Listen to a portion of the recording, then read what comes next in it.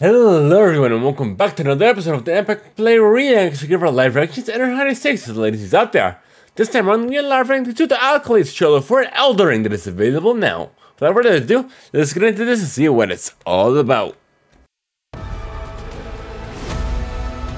Finest video game yet made.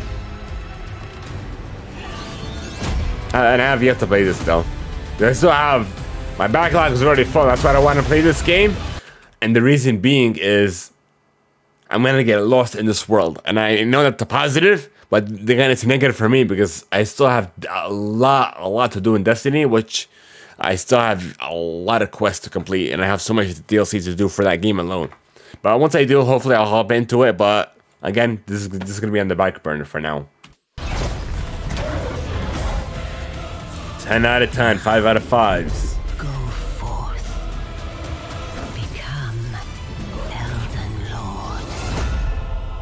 Elden Ring available now.